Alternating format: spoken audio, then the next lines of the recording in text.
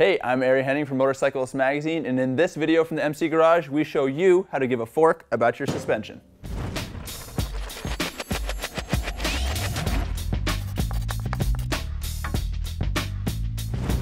Your motorcycle suspension needs periodic maintenance. This is going to be a step-by-step guide on how to rebuild a traditional right-side-up fork. The first step is removing the fork legs off the bike. It'll be a lot easier to crack the fork cap free if you do it while it's still clamped in the triple clamp, but if you've already removed the legs, you'll want to clamp the tube in a soft-jawed vise. Crack the fork cap free, but don't completely loosen it just yet. There's also a bolt at the bottom of the fork tube that we need to loosen.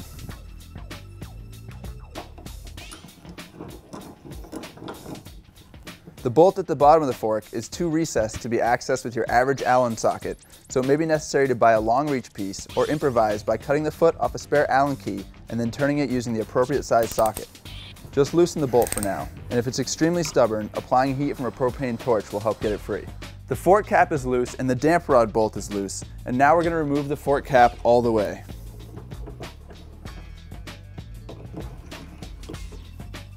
The spring is applying pressure to the fork cap, so it's going to try and pop off once you unthread it. You definitely want to use some care when doing this.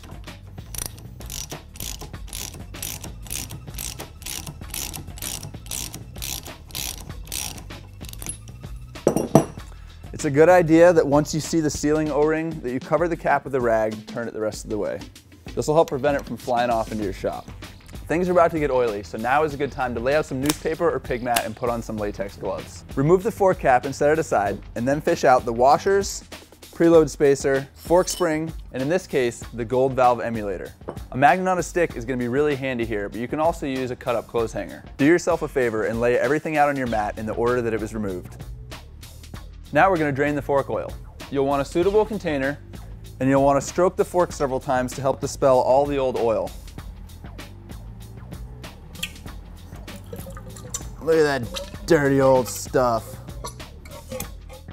Now it's time to remove the chrome stanchion from the lower fork leg. We're going to unscrew the bolt that we cracked free earlier in the process. You may find that when you turn that bolt, something inside the fork is spinning. That's the damper rod. If that's the case, reinstall the fork spring, the preload spacer, and the fork cap to put some pressure on the damper rod, and then turn the bolt. Now we're going to remove the dust seal from the fork leg.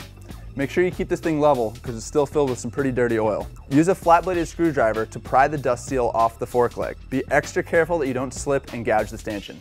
Next, use your screwdriver to remove the snap ring. Woo! Now we're going to separate the fork.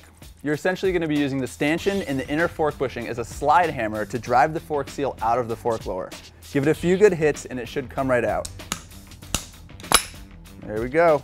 Here are the rest of the parts. You have the fork seal, the steel washer, the inner bushing that the stanchion slides along, and then we also have a bottom out cone and the damper rod. I'm going to lay all the components out in order, and now we're going to inspect them, clean them, replace the wear components, and reassemble everything. You'd never take a fork this far apart and not replace your oil seal, but you might decide to reuse your bushings, in which case you want to inspect it and make sure that the inner slick surface is intact. So here are the parts of your fork. You have the fork cap, washers and preload spacer, fork spring, gold valve emulator, dust seal, circlip, oil seal, washer, outer bushing, damper rod, bottom out cone, and the stanchion with the inner bushing, as well as the fork lower. I'm now going to clean all of these components. You can use an aerosol solvent or even isopropyl alcohol.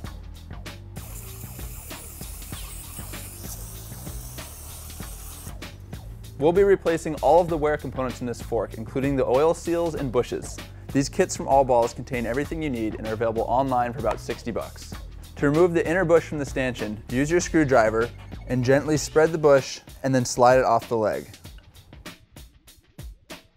Now it's out with the old stuff and in with the fresh new stuff. The first thing we're going to do is install the stanchion bushing. You should just be able to spread the bush with your fingers and slide it on the stanchion.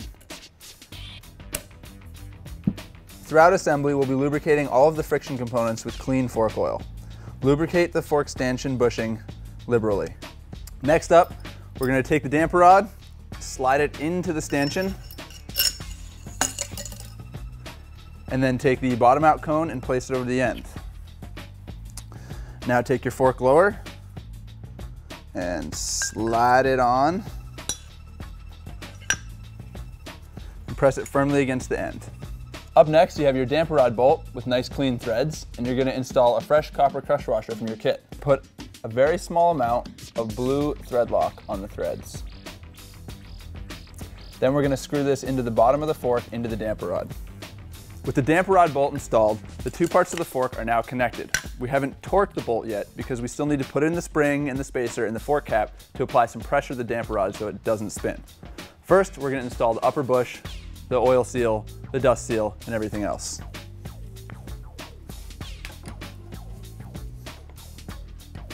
Next up is the outer bushing. As with the inner bushing, we're going to lubricate it liberally with fork oil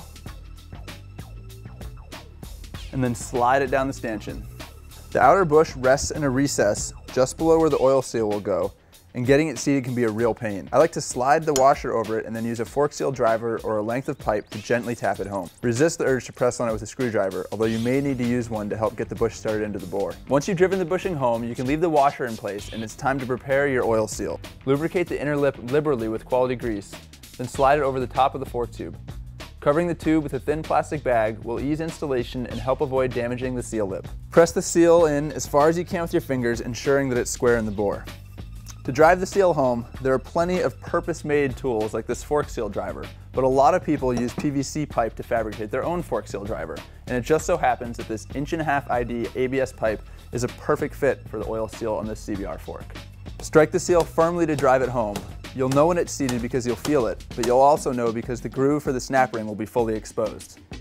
Next, install the snap ring, being careful not to damage the stanchion.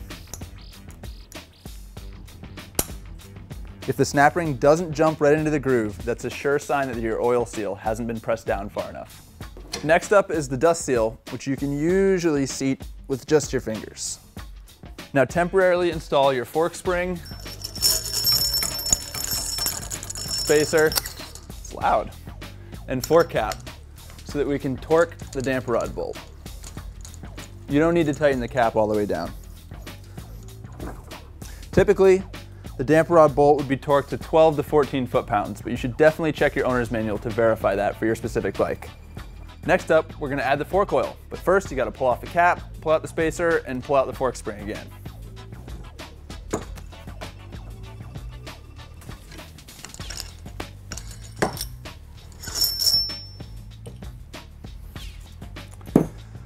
Some shop manuals list an oil quantity and weight. If that's the case, that's easy. You just pour out the correct amount of oil and then dump it into your fork leg. However, some shop manuals list an oil height. If that's the case, you're going to have to take some measurements.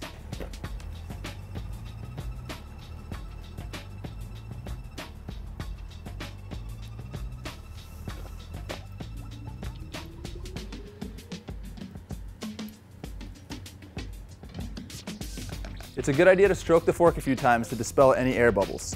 If you have to check the fork oil height, you'll need to do so with the fork fully collapsed and the emulator, spring, spacer, and cap off.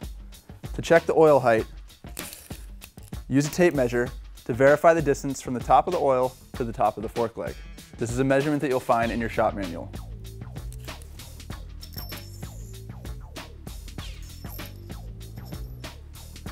I set my finger at 150 millimeters, so that's the top of the fork tube. And then the oil is showing 25 millimeters, giving us an oil height of 125 millimeters. If your fork oil is too high, you can either pour some oil out, hand siphon it out with a hose, or make some sort of oil height device like I've done here. This thing's pretty easy. You set the rod to the desired oil height, stick it on the fork, and then suck out the excess oil. With the oil in the fork, you can now install your gold valve emulator if you haven't done so already, then slide in the fork spring, doing so slowly to make sure you don't get splashed, then a washer, then your spacer, remaining washers, and finally, your fork cap.